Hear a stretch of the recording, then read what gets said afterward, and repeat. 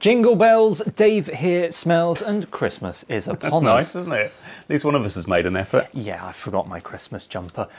It is a tricky time of year where you might have to get a gift for that cyclist in your life, and what to buy them can feel like a mince pie strewn minefield. But luckily, we're here with a cheese board of great gift ideas, giving you options from stocking fillers, easy stuff, through to big presents that will keep them occupied for, you know, most of the rest of the day. They're mince pies, by the way, just saying. If you're a cyclist, let us know which of these you'd like to see Santa appear with. Right then, Dave, shall we see what's first out of Santa's sack? I've got you these. Look at this, DexShell High Therm Pro socks, £40 to you. DexShell have been making waterproof socks and gloves for a decade, and these are warmest ones in the range. So these are like proper deep winter. You a waterproof sock wearer, Liam? You don't strike me as well. No, you know, funnily enough, I'm not, no. Great for the commute, and also really good for long Audax rides in the winter. I know you love an Audax ride, Liam. Yeah, funnily enough, another thing that I don't do. Keep your feet nice and dry, water doesn't get in. They've got a nice Perel membrane in, got a merino liner, so they're nice and cosy. Nice and cosy. And also you can wrap a little bit of inner tube around the top of them to stop the water getting in if you want to. If you want the full Audax value.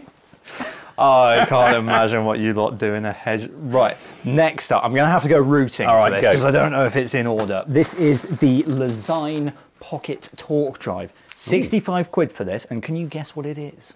Is it a torque drive? It's very small. You know, funnily enough, it is. So this is a compact torque wrench. It comes in a really, really nice carry case, which I believe you can strap to the underside of your saddle. Yeah, looks like it. Or to anything, really. I think this is going to be brilliant for bike packing. This is also going to be brilliant if you've got a small tool case that you need to fit something in. But that comes reassuringly heavy, isn't it? It is. It's very chunky. Yeah. Nice and chunky. It comes with all the bits that you need for a modern bike, and it covers you on the range of torque settings for a modern bike for the littler bolts. So for your handlebars or your seat post or pretty much stuff like that, yeah. 2 to 6 Newton meters, and you get hex bits of 2.5, 3, 4, 5, and then Torx bits of T25 and T20. Indeed you do, you're absolutely correct. Really nicely made, and a very, very clear click as well, because that's one of the things I hate about some torque wrenches, is that it's very vague when you get to the required torque. This is very clear. Yeah, great. Really compact, really portable as well. Great one for if you're going on a holiday with your bike as well. You need to build it back up when you reach your destination. Yeah, perfect one for a bike box, I'd say. Absolutely. Right, shall we move on to our next product? If you can wrap that one back I'll do that. There we go. It's just down here. I've got you a helmet. Oh, lovely. This is a VO from Nutcase. This is their commute helmet. So this is 125 quid. And as you can see, it's got many features. Well, let's see if I can work. I can turn it on. That's a feature. Oh, well, there we go, look. There you go. You found the main feature. So this is all about getting you a bit more seen in an urban environment. So the great thing that I think we both like about having helmet mounted lights is that they're up high, which means that they're a bit easier to really spot. Good for being seen through a line of traffic as well when you've got like the visibility up high. So this is built with some big old air vents. I guess you can see from there actually that, well, I can see right across the top of your head, which is how it's designed. So it's designed to pull the air in at the front, swoosh it right over the top of your head. Yeah, and full 360 visibility from the lights as well. Yeah, very nice retention system at the back. You get 3 hours of run time on the low setting, 2 hours charge time. It's a micro USB at the back. So it might look a bit strange to charge your helmet at your desk, but it can join a range of different things. I think if you've got a commuter in your life, they're going to really, really like that, because it comes with a really nice micro adjust back retention stuff, and a MIPS liner. MIPS liner as well, so a little bit more safety. And then one more great feature for glasses wearers is that there's an option for a visor. Oh, so you fit the visor to the front there. Oh, so nice. In rainy weather, you'd keep rain off your specs. And even for someone, you know, that's not a glasses wearer, if you don't want to wear cycling glasses, that'd be perfect. How much for your Nutcase VO helmet? 125 of your finest pounds, please. Excellent. Let's put that, turn it off, shall I? Yeah. Down there. Save the battery. There we go. I got a ride home. Okay, shall we move on? I think it's right at the top here. Yeah. There might even be one for you in there as well. We might have one each. Yay! This is the Sportful Fiandra Pro jacket. It's £270, and it's a jacket for it's the kind of thing you like, isn't it? Jacket for racing in the worst conditions. Yeah, the Sportful Fiandra range is something that I've got a few items from, and it is really, really good stuff. This is a really quite thin jacket, so it's perfect for those high intensity rides in the worst weather. This has some optimal stitching, which actually does make it feel really, really good when you're on the bike. You know, it's not one that you feel so comfortable in when stood up, but once you get down on the bike, it is brilliant. Yeah, really good. You've got Polartec Neo Shell fabric, which is really good. Yeah, waterproof, we really windproof, like that. very breathable, very light. We've got reflective transfers on the back as well, which is just a little bit of added visibility. And yeah, this has a full length zipper, so you can completely unzip. Yeah. You know, if you're going up a stupidly steep hill. And a really nice drop tail as well, with a bit of silicone on to keep it in the right place as well. If you're like Jamie and you refuse to use mud guards throughout the winter, which is should be illegal in my book, it is going to give your lower back and the top of your glutes a little bit of protection. Yeah. But a jacket that I really, really love, with 3 big pockets on the back. Always as good well. to see 3 proper pockets on the back of a jacket, isn't it? And nice perforated ones, so if it is really, really wet, the water's going to just... It's not pooling around your energy bars. Exactly. Which, excellent. When you've pulled a soggy banana out of your back pocket, you never want to do it again. Brilliant. 270 quid for those, but if you're investing in a winter jacket, well worth it. Right, shall we move on, because we've got... I've seen what's in this bag. Have you seen the amount of orange things in this bag? Would you like some Velo skin? Thank you very much. Well, then have some more Velo skin. Funnily enough. And I'll have some Velo skin. What we've got is the contents of the Ultimate Care bundle from Velo Skin, which is £105, but it gets you absolutely sorted. This is a British company, and they make all of this in England from, I would like to point out, a sustainable supply chain. Soothing recovery gel. Very nice. Does that sound lovely? After, think you're ploughing through the Rafa Festive 500. Soothing recovery gel, very much needed. What else have I got? Moisturiser.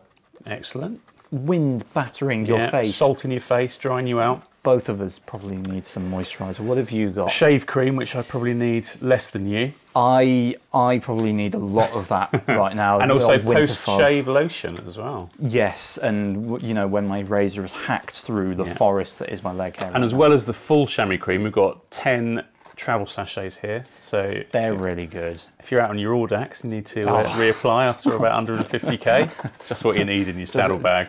Oh, that's like finding... or in your bike box on your way to Calpe or Mallorca or wherever. Very nice. If you're in the office and you've been chosen to buy that person that's a cyclist a gift, done.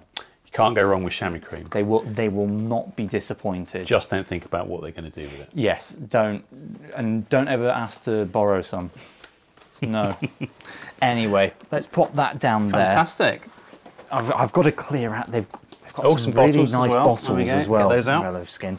You're going to have to go searching for this one, because this is a small one.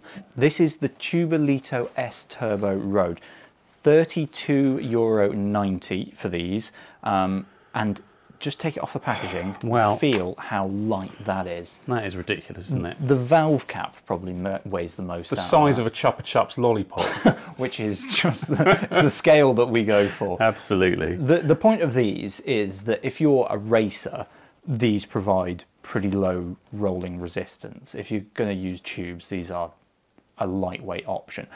But for those of us that maybe run butyl tubes on our training bike, these go in your saddlebag and they take up so little space, and also ensure that your bike saddlebag stays quite light. Yeah, also if you run tubeless but you like to keep a tube just in case you get a hole in your tyre that you can't fix. Yes. Really, really small and compact solution for keeping a tube with you at all times. Yep, absolutely. These are made of PU What are they? Sorry. What are those letters again? TPU. TPU. Yes. Thank you very much. So that's the thermoplastic urethane. You're great. You're good at this. Have I got that right? No. Oh. Thermoplastic polyurethane. I was so close. And it is the lightest and smallest bike tube worldwide, weighing in at just 24 grams. Now, the final thing to mention with these is that they are disc brake only, so rim brake users. Sorry, rim brake guys. Not for you. Next up, Dave, Specialized Torch 1.0 shoes. You like shoes? I love shoes. Shoes are a girl's best friend. £99 those as well. Do you like moss green shoes? Not personally, but there are 10 colours available, there we thankfully. So if these are for you, that's absolutely fine. They're just, shoes are white in my book. What we have here is a body geometry design throughout. So the footbeds, the sole, and then that really, it kicks your foot just out like that, just a little bit, not as much as I've shown there. But Specialized says that that's really good for ankle, hip and knee alignment, so it keeps everything nice and straight, and that should prevent injuries. If they work for you, they really work. And boost power. Yes, I've got the S-Works versions Such as of these. it is claimed. And anyway, my power has been boosted. Very good. What we have here, up the rest of the shoe, is a BOA Li6 dial, which provides kind of even tension across the foot. Monkeys come to join us. That's nice. Shoe monk. Monkey will start scratching everything. And then at the bottom, they've got a Velcro closure for the toe box. Yeah, and nylon composite sole. Good heel bumper and toe bumper there to stop it getting scratched up. Stiff really enough. really good build for a £99 shoe. Yes, absolutely. 3-bolt cleat pattern. So yeah, all the major road cleats. All the major road cleats. Right, we get rid of those. We'll probably get rid of you as well, Monk, actually, I think. Aww. Oh, maybe you can just sit there. You can stay there. You sit there. What we've got next is the thing beside you. Now, this might be a bit small for you, Dave. It looks like I might struggle. Yes. Yeah. This is the Vitus Energy 24 Youth. If you've got a budding racer, this is pretty much perfect because it's a gravel and road bike. 600 quid. We've got disc brakes. We've got Shimano gears. You really are sorted with this bike. Looks really good actually, and great for like youth cyclocross as well, which is a big thing. Yeah, lots of good cyclocross races going on for the kids out there. Yeah, absolutely, and cyclocross is where you can learn all of your skills. I've raced cyclocross in the Vitus Energy, not this one. Really? Yes, a larger one. I would pay to see you race. Also, I did the Dirty Reaver on one. Really? Yes, I did. Very good bikes, really well made, and this looks like an excellent starter bike for racing, at that level.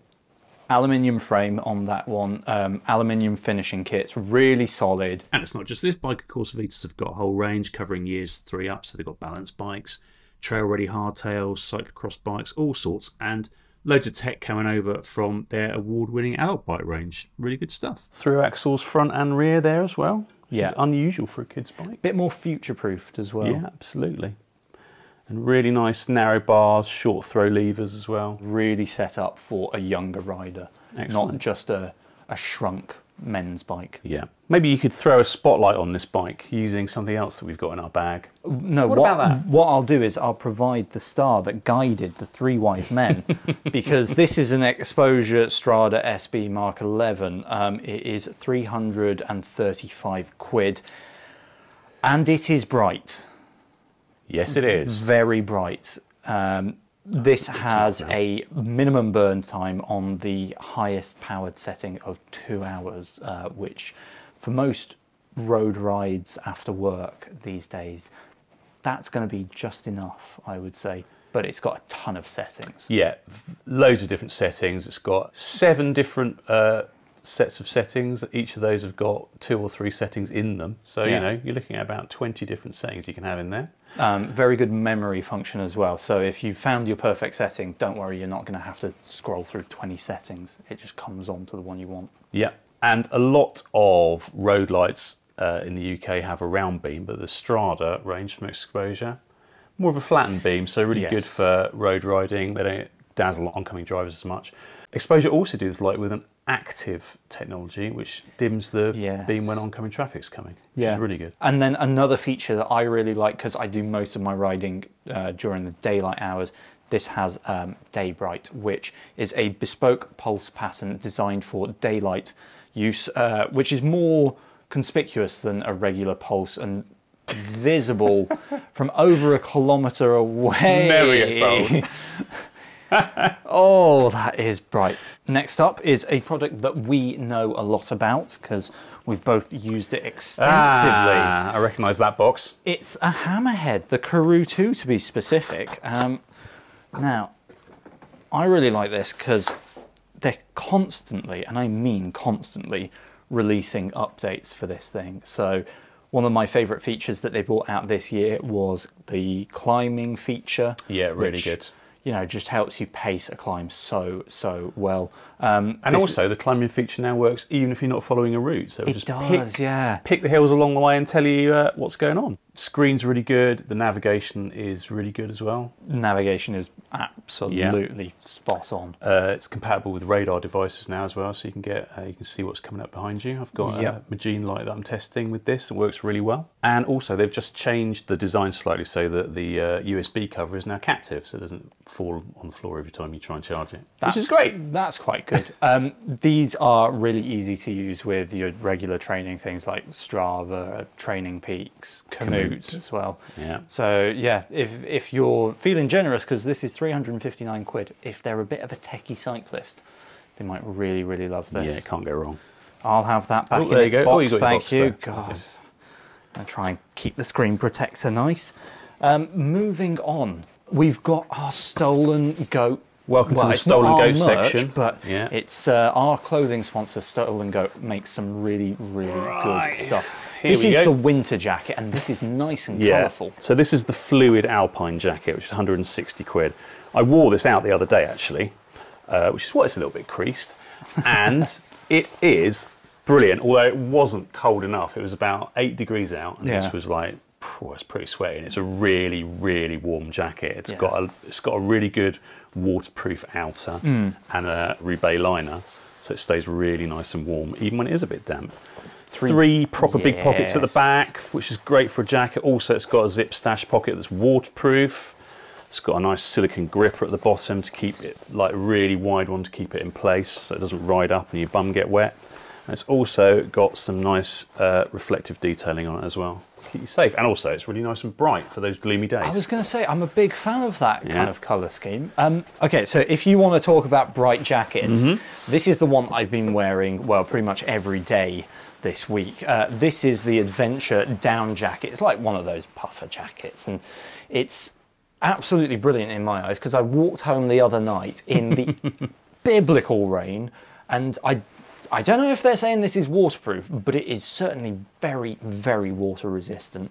It's got nice stretchy side panels, which you don't often get on a down jacket. The sleeves are removable, so you can make it into a gilet. See, that's one feature that I have used because I needed to go out in a proper waterproof with a hood.